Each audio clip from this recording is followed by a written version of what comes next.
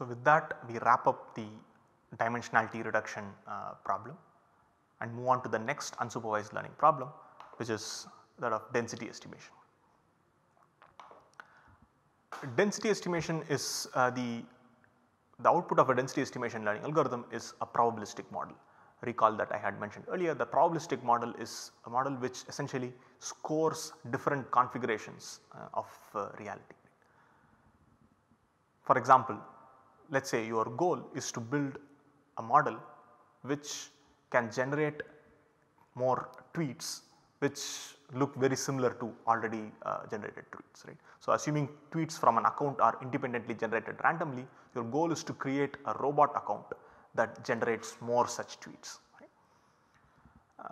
Here is such a site built called wisdomofchopra.com, where it has been said by some that the thoughts and tweets of Mr. Chopra are indistinguishable from a set of profound sounding words put together in a random order. Right. So, based on this they built a probabilistic model and which generates tweets that look similar to the tweets of Mr. Chopra. Right. This is an example of how you can use a density or density estimation or a probabilistic model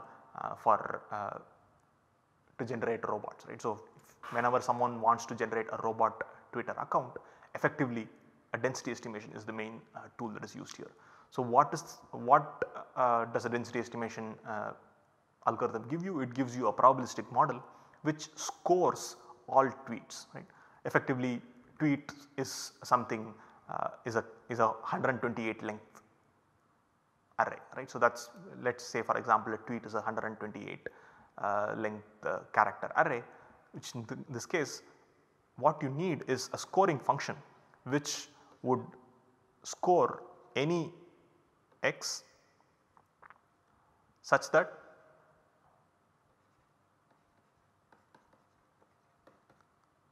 tweets x belonging to 26 power 128, right. So, I am assuming that you are writing always in lower case. So, you there are 26 possible outputs for each space, 27 if you include a space, and 128 characters. So, that is the total number of legal tweets possible. Right. So, your f of x would essentially take such a thing and it would say how likely was this tweet, how likely is that this particular tweet can be generated by Mr. Chopra. Right. So, that is how do you get such a this is a probabilistic model, and constructing such a probabilistic model is the goal of density estimation. To generate such sentences randomly, we need to be able to assign a probability score to every possible 128 character sentence, giving high scores to those that are likely to be from the original source. Right. How does it do that? Well, a density estimation model takes in several samples from a random source. For in this case it would take several samples from the original Twitter stream, and it will output a model, a probabilistic model that assigns a probability score to every possible instance. So, by every possible instance we mean every possible tweet, right. So, you can say what is the probability that Apple is bad.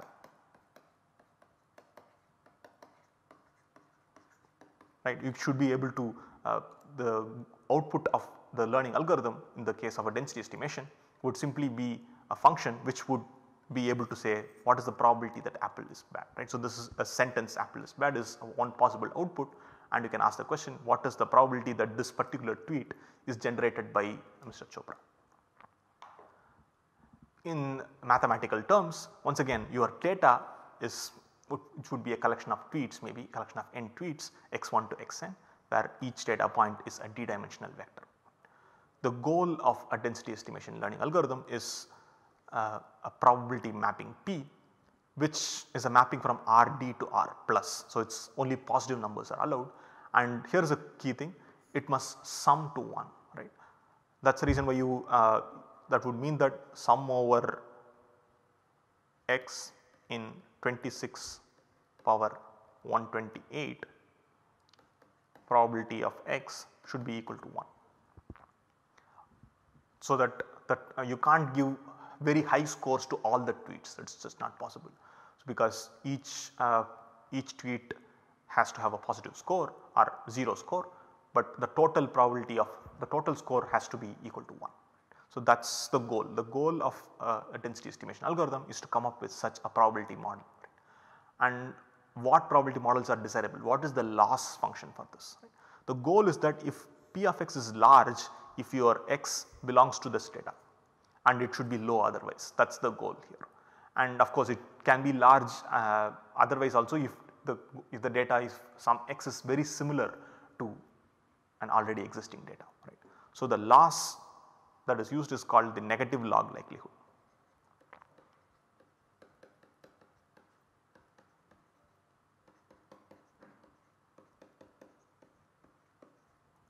Which is simply defined as follows. For each data point xi, you want your P of xi to be as large as possible, or in other words you want your negative log of P of xi to be as small as possible. What is the ideal case scenario? The ideal case scenario would be you would have log of P of xi would be equal to 1 by m, or it does not matter. So, P of xi would be very high for x1 to P of x1 would be high, P of x2 would be high, P of x3 would be high, P of xn would, all of that would be high. So, that minus log of P of xi would be small, and when you sum this over and average over all the n data points, this would be small, right. So, this is the average negative log likelihood. Your goal of a density estimation algorithm is to come up with a probability model or a probability mapping P which has as small a negative log likelihood as possible. Right. Here are a couple of examples of how to do that. Right. Here is a very simple illustration problem. Right. Let us say you have your in this case d is equal to 1, you have just one dimensional data, and let us say your data, you have 4 data points, that is n equal to 4. The data points are given by, let us say x1 is equal to, let us say 2.3, x, sorry about the superscript, it should be a superscript, say x1 is equal to 2.3, x2 is equal to, let us say 2.7, x3 is equal to, let us say 4.6, x4 is, let us say equal to 4.9. Right. So, you have 4 data points. Let us maybe plot that as on the number line, right. So, from 0 to 10 you have 2.3 and 2.7, and you also have 4.6 and 4.9. You have these 4 data points. Now, once again in the spirit of things that we have done so far, we will give a bunch of models and we will ask the density estimation algorithm to choose the best model out of these. Right. So, what are the models here?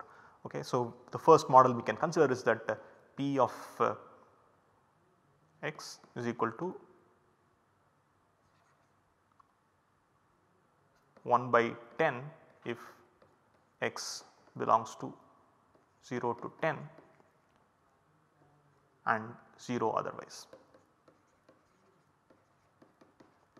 So, I forgot to mention, so in this case it is not a discrete thing like a tweet where you can take only one of 26 possible values. So, here your x can take a real valued thing, x is a real valued instance. Right. So, summing to 1 is essentially replaced by integrating to 1. Right. So, that is why I have 1 by 10, 0 to 10. Right. So, if you integrate this function over the real line, you will get the value would be equal to 1. So, that is why I am using 1 by 10. So, this is one possible probability model. Let us have another probability model, P of x is equal to, let us say 1 by 5 if x belongs to 0 to 5 and 0 otherwise. This is also a valid probability model. Right. So, then we will use finally we will use another model, call it P1, P2 and let us say call this P3. P3 of x is equal to 1 by 5 if x belongs to, let us say 3 comma 8, x is between 3 and 8, it is 1 by 5 and 0 otherwise. All these 3 are valid probability models. Now, I just want the learning algorithm to choose between these 3 models. Which of these 3 has the lowest negative log likelihood, right. So, if you could compute that, let us do that, right.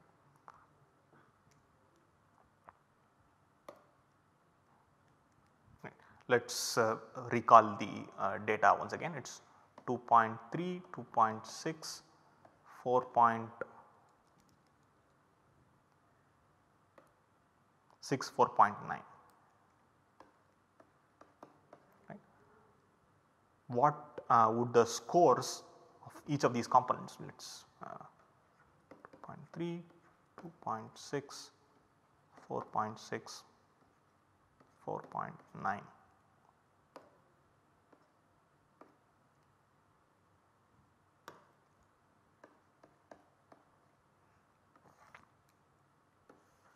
According to P1,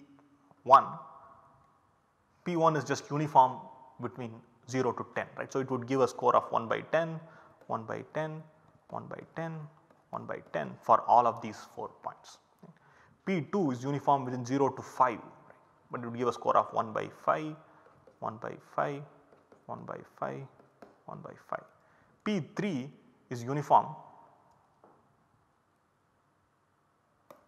in the range of 3 to 8,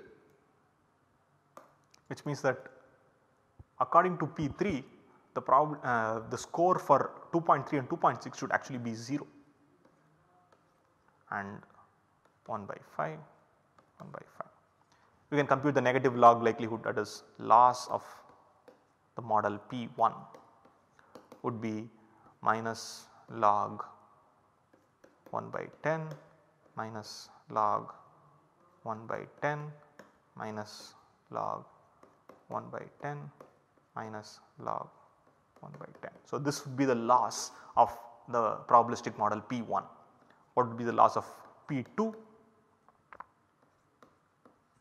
That would be minus log 1 by 5 minus log 1 by 5 minus log 1 by 5 minus log 1 by 5.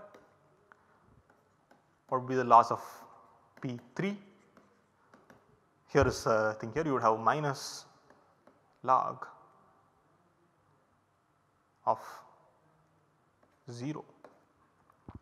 It actually does not matter what you write for the rest of the things, because minus log of 0 is already infinity. Log of 0 is minus infinity and minus log of 0 is infinity. So, the loss of the model P3 is going to be infinity regardless of how the other things are going to be. So, you can clearly see that loss of P1 and loss of P2 are going to be not infinity. So, which is better? You can clearly see once again that loss of P2 is going to be smaller than loss of P1. So, P2 is the better probabilistic model for explaining this data than P1, and it seems logical, right. So, P1 says that these 4 data points are coming from uniformly between 0 to 10. P2 is saying that these data points are coming uniformly between 0 to 5. P2 seems to be a better model than P1 for this particular data. Of course, I am not saying that is the best model. In the context of this particular toy problem, P2 is better than P1 because P2 has lower negative log likelihood than P1. So, in a real density estimation model would not once again be given multiple choice questions like this. It would not be given P1, P2 and P3. It would actually find the best probabilistic model from an infinite set of models. Okay, so that is one example. Let us move on to another example. So here is another example. Let us say you have 9 points now. So, here is a slightly more complicated class of models which you can estimate. Let us say you have 9 data points. I am just finding. Okay. Yeah.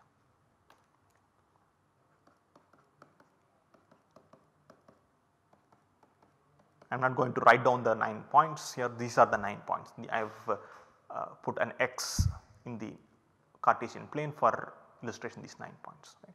So, you can have 2 models now. One model is a Gaussian mixture model which says that the data is centered around 3. P1 is a Gaussian. I am not going to explain what the Gaussian mixture model is right now, but broadly what it is saying is it is a Gaussian mixture model centered at 0, 0 and 4, 1 and let us say 7, 3. That is one Gaussian mixture model, and there is another Gaussian mixture model which says that this is data centered around 3 possible centers, just let us say 5, 5, 8, 9, minus 1, minus 2, which is a better model, right. I am not going to go into the numerical details, but you can immediately see that out of these 2 models you can look at the data and you can see that it seems to have 3 centers, one center around here and one center around here and another center around here. So, based on this, P1 is a much better explanation for this data than P2. So, if you had actually computed the negative log likelihood of these 2 models P1 and P2 and chosen the model with the lesser negative log likelihood, you would have chosen P1.